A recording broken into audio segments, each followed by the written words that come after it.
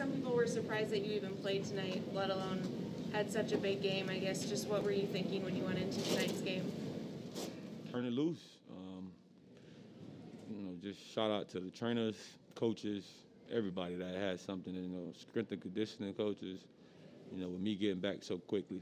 It was devastating just me going down that week. So I'm just happy to be back, happy we got the win. And, my coaches know once I tell them I'm good. Like, there ain't no holding me back, just turn me loose. And, I just appreciate them for believing in me and just trusting in who I am.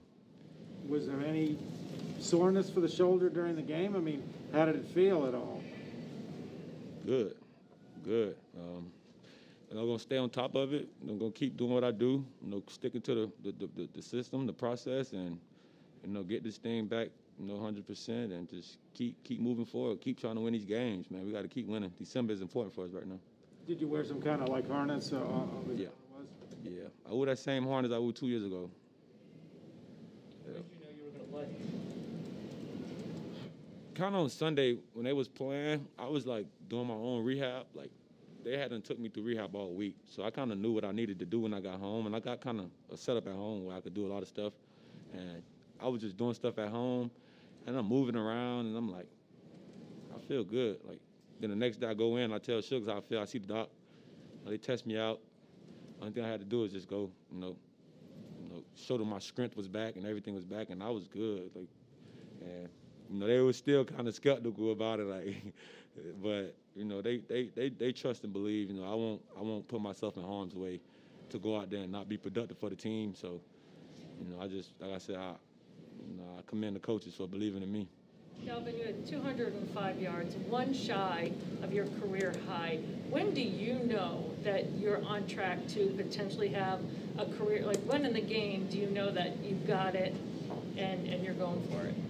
I hear the crowd going crazy sometimes. I look up and I just see my numbers up there sometimes, and that just be that. Because nobody on the sideline tell you know what you got. It's the game going. Everybody's doing what they're doing. So when it pop up on the screen, I see it like everybody else, and that's when I seen what was going on. On both of your touchdowns, you went from the route on the outside of the right tackle. What were you seeing about the way that the blocking was in front of you that gave you that clear path to go to the end? Yeah. Tight ends, receivers, all of them did a good job of giving me the edge and giving me the opportunity to put my speed on and get to the edge. So, you got to commend those guys up front for opening those big holes up. The holes was big all night. So, you got to give those guys credit up front. They're my guys. So, they did a great job of blocking for me tonight. Receivers, tight ends, everybody did a great job of blocking for me tonight. And I was just hitting the holes and trying to find some space out there. Did any part of your performance surprise yourself? I mean, it's one thing to come off shoulder injury, gain 100 yards, but you got 200. I'm playing football. You got to play your best ball in December. So, I had to show up for my team, and that's what it is. Whatever it takes. If I had 75 yards, we got to win. I'll be up to saying the same thing. I just want to win, and I know this team got the same desire I got. We just want to win games. We want to keep them from winning like that. That's what we gotta go correct as a group. The leaders on the team got to keep pushing everybody on the team and clean a lot of stuff up and just keep playing some good football. Dalvin, I know the most important thing to you right now is the win, but in the first half you broke Adrian Peterson's record for most yards by a Viking in one half. What are your thoughts on that number?